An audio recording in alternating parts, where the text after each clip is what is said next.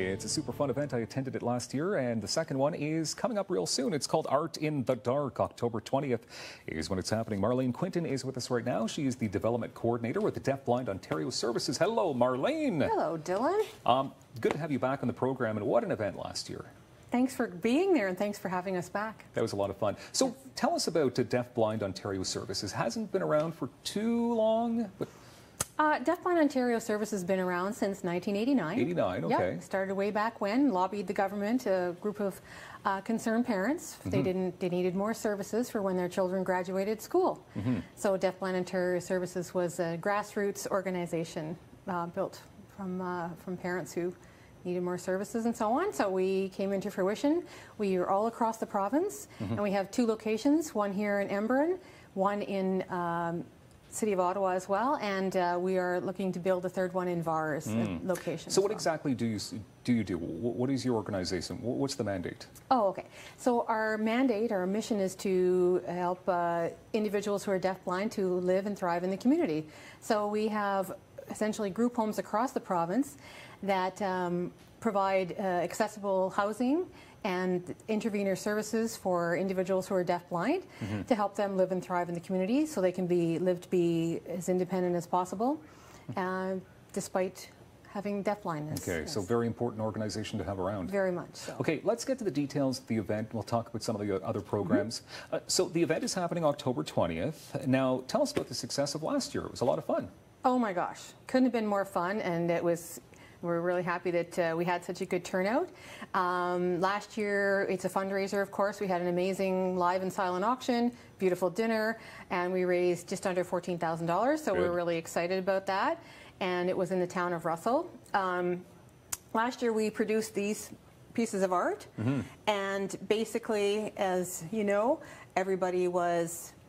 they got an apron, they had gloves on, blindfolds to simulate. We were showing pictures as well, and you can see some people looking a little concerned about what they're doing. What they're doing. Well, we're going to give everybody a blindfold again and some earplugs. This is to simulate deaf blindness so that they can understand a little bit about our clients and what they go through every day.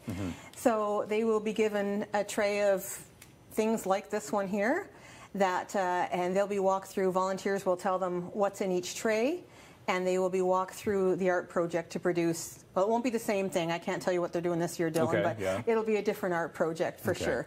So it'll be a lot of fun. And I can tell you, with the blindfold, with the earplugs, you really are, your senses are depleted like crazy, and you don't know what you're putting your hands on, and then, I mean, but look at the end result. It's a piece of a masterpiece right there. It is, yes, very much so. It's supposed to be like a sun catcher, so if you look through it, you know.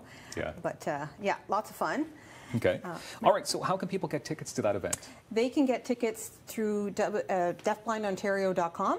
The tickets are being sold online. That's the best way to get them. Okay, yeah. All right. Anybody who wants them, go online and get those. Yeah, DeafBlindOntario.com. Yes. Now, tell us about this service. It's called the C program, so SEA. What is that all about? Well, the C program, Dylan, is what Art in the Dark was spun off of. So the C program promotes, like our clients will go out, they'll have an experience.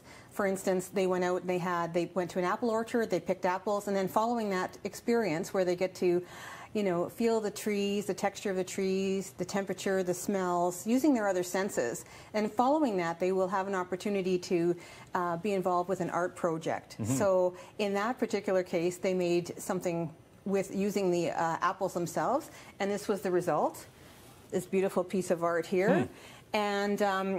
And that's their interpretation, because your interpretation and my interpretation of art, or sorry, an apple orchard might be quite different. So that's the C program in itself, and this one was done in the summer, Dylan, and it depicts basically a water balloon fight, if you will, throwing water balloons. So these water balloons they had water in them plus some paint, and this was the end result of that. How much fun is that? That is something that does look like a lot of fun. Things that you would do every day, and so this year we're going to be simulating that at Art in the Dark. Okay. What time does all the fun get underway at Art in the Dark, October 20th? Well, the doors open at 5, so you can come at 5. Dinner is going to be about 6:15. We have to leave you time to have a nice meal before we get into the art project, and time for silent auction, live auction as well, and the wine wall. We have a wine wall where you can purchase primarily local. Thank you very much. Yes. And thank you for being here today.